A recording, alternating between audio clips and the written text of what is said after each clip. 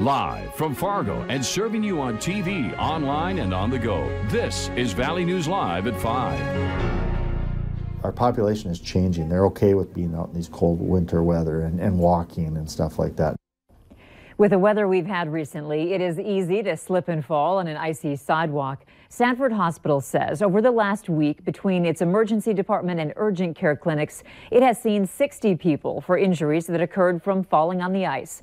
Valley News Team's Maddie Gelseth looks into who's responsible for those injuries. The city of Fargo and West Fargo say homeowners, apartment owners, and business owners are responsible for cleaning snow and ice from their land and the adjacent sidewalks. It is in our city ordinance that they are responsible for the maintenance of that sidewalk and the ice clearing and the snow. And if they fail to do so, someone trips and falls, someone slips and falls, they are absolutely liable as well. Dow says people not cleaning snow and ice from sidewalks is a growing problem in the city of Fargo. And in the past 3 years, complaints have been going up. Last year we did about 1,500 complaints. This year we're somewhere between 400 and 500 complaints already. Fargo's enforcement process for unclean sidewalks is that the Public Works Department takes a complaint. An inspector gives the property a notice, telling them they have 24 hours to clean it up. Then after 24 hours, they inspect it again. If it's not cleaned up, the city does it and bills the property owner for their work. Our standard charge is $75. Then everything above that covers a 50-foot lot. Anything above that's $1 a foot. West Fargo says they give property owners 48 hours to clean it up. West Fargo charges property owners for the amount of property they had to clean, the time it took, and the equipment they used. It's a bill that Dow says can quickly add up. But some property owners can take extra steps to prevent that from happening, such as using ice melt or shoveling after a winter storm. In recent years, products like this one to melt ice has been in short supply.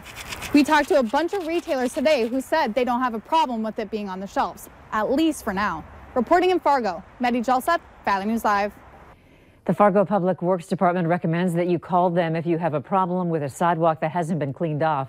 Their number is right there on the bottom of your screen, 241-1453. Officials are investigating what caused a fire to break out on the 500 block of Dakota Avenue in Wahpeton this afternoon. Firefighters got the call about 1:30. The blaze impacts businesses and apartments on that block. We're waiting for more information on the fire, and we'll bring it to you at valleynewslive.com as soon as we get it. People living in the Westmore apartments in South Fargo found themselves in a slippery situation after a water main break earlier today. Crews say plumbers were working to replace a water heater and thought the water was shut off, but it was not. And that resulted in 4 inches of water throughout the lower floor, impacting 8 different units. The cost of damages hasn't been released yet. We're going to work with the residents of those 5 units that did get wet and get them into some alternative housing, or, look at what they're looking for too. The city of Fargo said in a statement that it wasn't their fault that the water was not shut off. All the families impacted by the flooding have been put up in hotels. There's no word yet as to when they can return home. Authorities in Jamestown are still looking for a suspect after they called off a dangerous high-speed chase. Police tried to stop an SUV in the city around 11:30 Tuesday night. The driver refused to stop, speeding from police onto Highway 281, traveling south out of Jamestown and onto other gravel roads west of there. Speeds reached upwards of 100 miles an hour before authorities stopped the chase just after midnight. They are still investigating. We lost some of the wind, but the cold air still has a grip on the area. Hutch, any concerns for this evening? Well, we're going to see some rapidly falling temperatures heading into the evening. No surprise with quiet winds and some clear skies. We'll see temperatures slipping back down to 0 or below 0. Notice the bank of clouds and even some snow showers in the western portion of North Dakota. There'll be a chance for some of that. Today's wind chills, well, we started out pretty bleak, 15 to 30 below, as we mentioned last night. But now, as we head into the evening, the wind calming down out to the west, where wind chills are a little less gripping, but still feels like around 10 below out there. The wind, it's from the north, but notice a switch in directions to southerly in our western counties. Your evening forecast shows we'll have wind chills all night. Wind picks up from the south, so even though temperatures will start warming before daybreak thanks to the clouds, It does look like it will still be a chilly start to your Thursday. More details on how the rest of your Thursday is looking here in just a few minutes. All right, thanks, Hutch. Fargo police need your help identifying the man in this picture. The department says he was involved in a recent vehicle theft and unauthorized use of credit cards. If you have any information on him, you can call Fargo police at 241-1405. Authorities in Bagley are investigating after numerous people called in saying their vehicle or snowmobile had been stolen. It started Tuesday morning with a call of 2 stolen vehicles and a stolen snowmobile. And then throughout the day, more calls came in for the same things. Authorities did find most of the vehicles, along with a TV and a chainsaw that had been stolen from a home. However, they are still searching for this Ski-Doo snowmobile that was stolen from a home. Sheriff's deputies do have fingerprints from the crime scenes.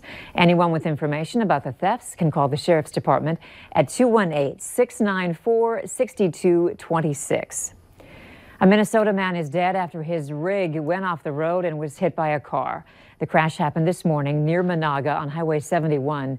The Minnesota State Patrol says 46-year-old Jesse Jones from Monaga was riding his snowmobile in the ditch, tried going off the shoulder, and ended up on the road. He was then hit by a car heading north.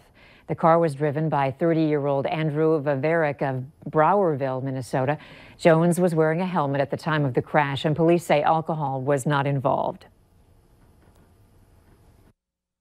If we find ways to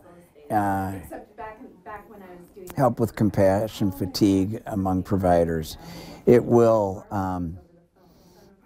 keep more people doing the work, and the need is huge. The opioid epidemic, coupled with other addictions, homelessness, and the community's mental health needs, puts a strain on local resources. But now recovery groups and counselors in our area are working on a new alliance to best serve everyone in the community. Valley News Team's Veronica Marshall explains how it helps. I really think there isn't a family in our community that hasn't been affected one way or another by someone who has an issue in which they're searching to have recovery. From drugs to gambling to overeating, almost everyone knows someone who needs help, but not everyone knows where to get it or how. Now there's a plan to fix that. More than a dozen local recovery groups are working together to create an alliance where they can lean on each other to help those in need and create healthier communities. There's so many helpful people, so many wonderful agencies seeking to provide supports for people who are desiring recovery, and collaborating together, having an alliance, would just really improve those services. But the alliance can do more than help with referrals and short-term projects. Organizers say it can benefit the community in the long term by keeping providers in their caregiving roles. Compassion fatigue is something that happens to caregivers many times when they are putting their own emotions aside to take care of others, and they just continue to burn the candle at both ends, trying to help, and sooner or later it does catch up to them. It's something Roberts understands because he's been through it. My own personal experience was I hit a point where I needed to stop for a while. It was because I wasn't taking care of myself, and but found ways, got help, found ways, and have come back in. But that's not always the case. Compassion fatigue and burnout can end careers. Experts tell me about 1 in 4 counselors leave their jobs because of it, and that's something the FM area can't afford. The treatment centers in Fargo-Moorhead are begging for licensed addiction counselors. There are just not enough people trained to do the work. Experts say the alliance lets providers know they're not alone, and that can give them the strength to keep fighting for everyone. It's really helpful to know that you're not the only one doing the work. That your workload may not change, but if you have the sense that you are part of a community that's working to bring solutions, that eases the burden. Veronica Marshall, Valley News Live. The Alliance's next meeting is February 20th at the Lost and Found Recovery Center. An important step has been completed in North Dakota for implementing the medical marijuana program.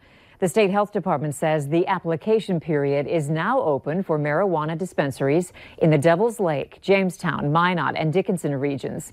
Once those are selected, all 8 of the dispensaries authorized by state law will have been chosen and will be able to dispense marijuana to patients. The application period will remain open through January. There's a $5,000 non-refundable application fee. The new North Dakota State head football coach, Matt Entz, has promoted quarterbacks coach Randy Hedberg to associate head coach and tight ends coach Tyler Roll to offensive coordinator for the 2019 season. Hedberg has been with the Bison for the past 5 seasons. Roll recently completed his 6th season on the Bison coaching staff. TNT Kids Fitness and Gymnastics serves over 2,000 kids weekly, plus over 100 adults. But it's more than just a gym. It's a place where kids and adults of all abilities are welcome to learn and get active. That's why their annual fundraiser, In Their Shoes, is so important to them. The fundraiser helps support their programs like the United States Military Veterans Fitness Club or Curious Crawlers for the little ones. It also helps TNT expand its facility, providing more space and accessibility. The In Their Shoes fundraiser takes place tomorrow at the Holiday Inn here in Fargo. The event runs from 5:30 to 10 p.m. If you would like to purchase a ticket for the event, visit valleynewslive.com and click on this story.